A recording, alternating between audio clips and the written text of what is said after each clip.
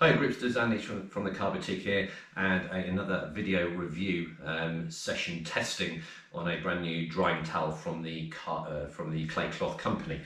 Before I get into that, I'm just going to go over a few bits of top tips, some advice to help you all make your purchasing decisions. Now, when it comes to microfibers, drying towels, etc., there's lots of facts and figures that are thrown around to try and sort of entice you into buying their product. Okay, and it is just facts and figures. To give you an example, GSM 650, 1200, it's just a number. It's just a number at the end of the day. All GSM stands for is grams per square meter. So all they're doing is they're measuring out square meter material and weighing it. It's just a figure, it's a number. Yes, there is some positive associations with a higher GSM, for example. There's more material, more fibre, more absorbency, etc. Okay, but it doesn't make the drying towel or microfiber better. It's just a number. What's the other one? The blend, the polyester polyamide mix, the 70-30, 80-20. There's a sort of a marketing trend to say 70-30 is the best blend between 70% polyester, 30% polyamide. Arguably it is, okay, but I've used some cheap microfibers that confess to be 70-30. I don't know if they are. I'm not taking it apart. That have been, you know, substandard. So again, it's just a number.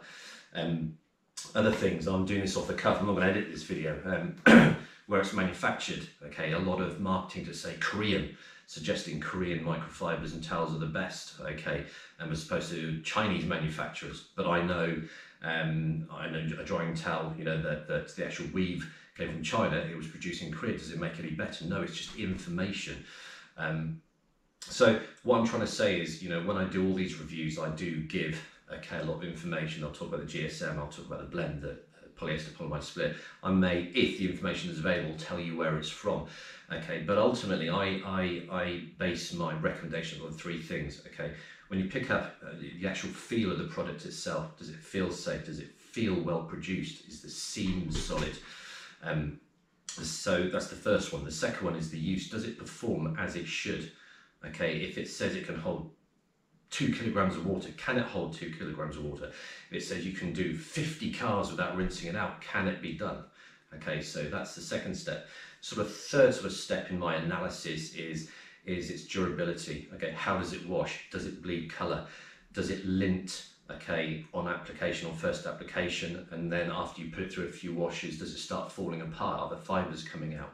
And all that kind of stuff. So the sort of top tip to this is yes, sellers are trying to entice us into buying their products, but ultimately, and I see the value of these reviews that myself and all the groupsters do. Okay, get out there, okay, have a feel for the product, use it, look at its durability, wash it, and what's it like afterwards. You could pay £15 for a fantastic drying towel at the packet that works brilliantly, but you put it through a wash and it falls apart. Is that value for money? I would suggest not. Okay, so I'm going to be doing, I'm going to be putting this new drying towel. I'm not being unfair to Clay Cloth Company, but there's been quite a lot of hype about this drying towel. Okay, and I'm going to put it through its paces. Okay, so in the first comment underneath this post, there's going to be a video review to 3 towels that I've already done by the Clay Cloth Company. That was their big orange, their single-sided twisted loop, and their big grey. Okay, and on that video I talked about the difference between sort of open-ended sort of weave and closed loop and twisted loop, etc.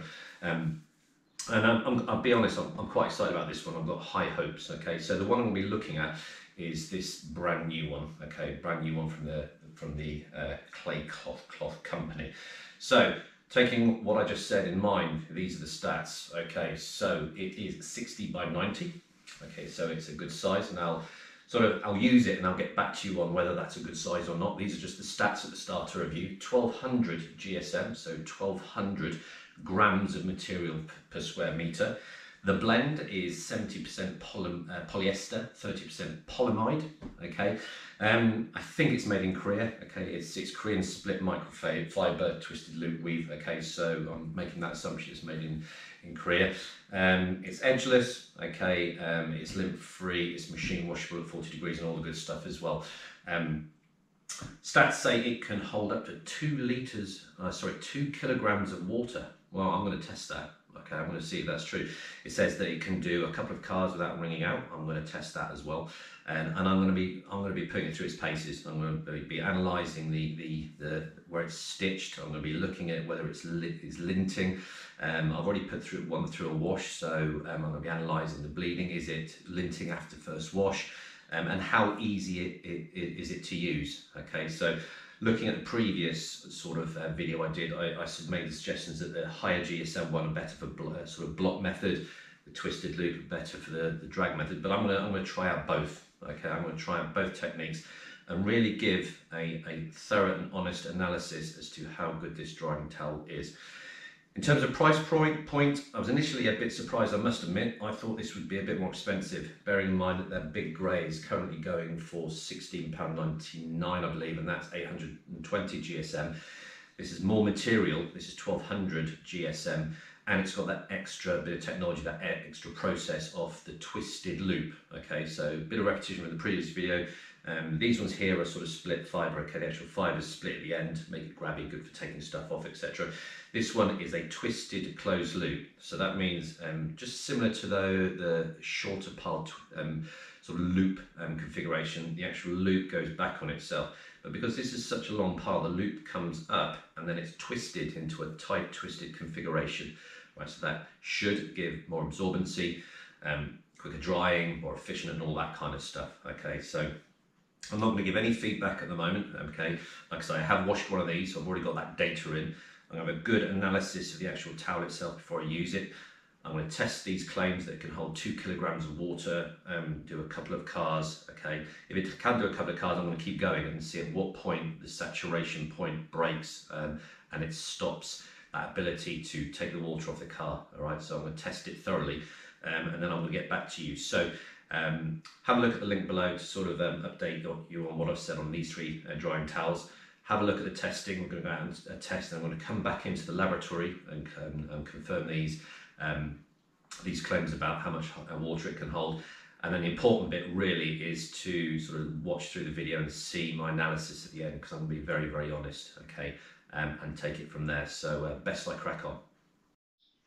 Okay, folks, so welcome to the Car Boutique's complex and in-depth laboratory testing facilities. So we've got a couple of buckets. Okay, that one's full of water, all will become clear.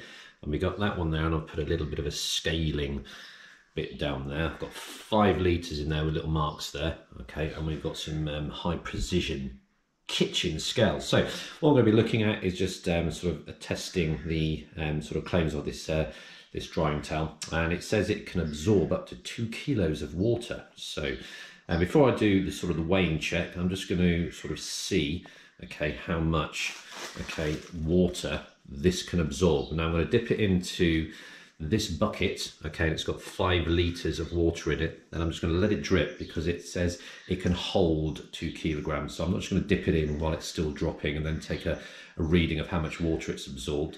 I'm going to let it sort of get to the point whereby it's not dripping off, okay, and we'll see how much water it can absorb. So it's dry. I don't know if you can see, but that's sitting on 5 litres of water. So I'm going to put the drying towel in, let it totally absorb as much water. Okay, I'm going to let it all give a little bit of a squish. I'm doing this one-handed, which is quite tricky. Okay, it's still dripping off.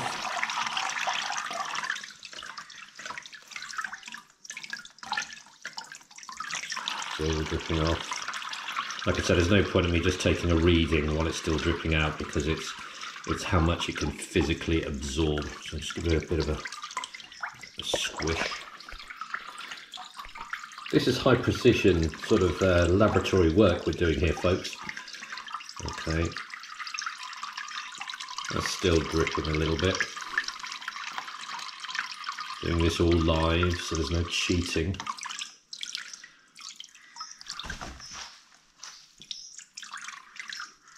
Right, so that's pretty much stopped. I'm just going to put that in that one there. And we're going to go down. And that is sitting just below 3 litres. So it's half emptied this, okay. It's sitting on 2.5 litres. So there was 5 litres of water in there.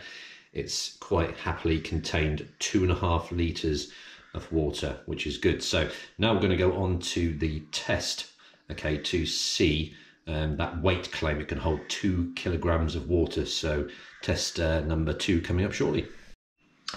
Hi folks, okay, so we know it can hold well over 2 litres of water. We just did that check, and now we're going to use these high precision kitchen scales to test the claim that can hold 2 kilograms of water. So I'm lucky enough to have 2 of these brand new towels, so I'm going to put it on the scales. Okay, I'm then going to, what they call tare it, so I've zeroed it. Okay, so when I take this off, it is showing minus 648. So we know the towel weighs 648. And now when I put the wet towel on, the towel will naturally weigh 648. That'll neutralize it, put it to 0. So anything above 0 is the water. So we're looking at 2,000, okay, grams and above to confirm the claim that this new drying towel can hold, okay, 2 kilograms plus of water. So there's the one we looked at earlier. Okay, so I'm going to get out of the bucket. Okay, it's not dripping. Okay, see, no drips. I'm going to put it in the scales. And, well, there you go. Okay, 2,082 grams. Okay, so that's 2.082 kilograms. So there's no misinformation, no inaccuracies in the claims. All right, we've already seen how much physical water, okay, it can absorb. And there you go. That's that towel holding well over 2 kilograms of water. So test number 2 complete. But I can edit it, so if you make me laugh, I'll just edit it out. Hold on. So before we dry a car, we've got to wash it. So cue the music.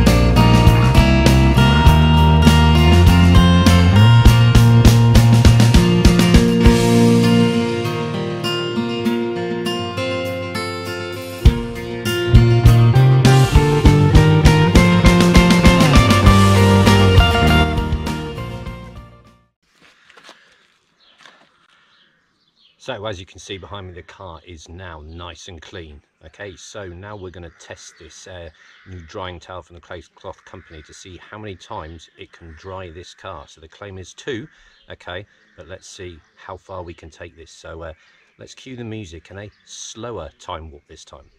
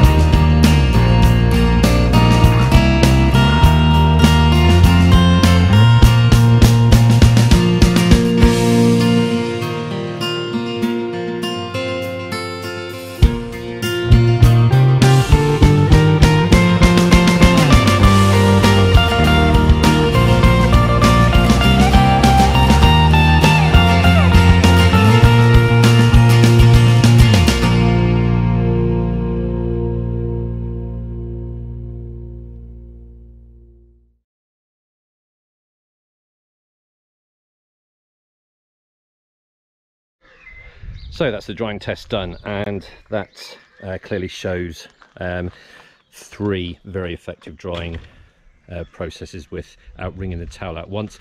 Now the only thing that I would not sort of go any further than this is it's not so much the towel's ability to absorb more water than it has, it just gets a bit heavy, okay, after the sort of the third wash.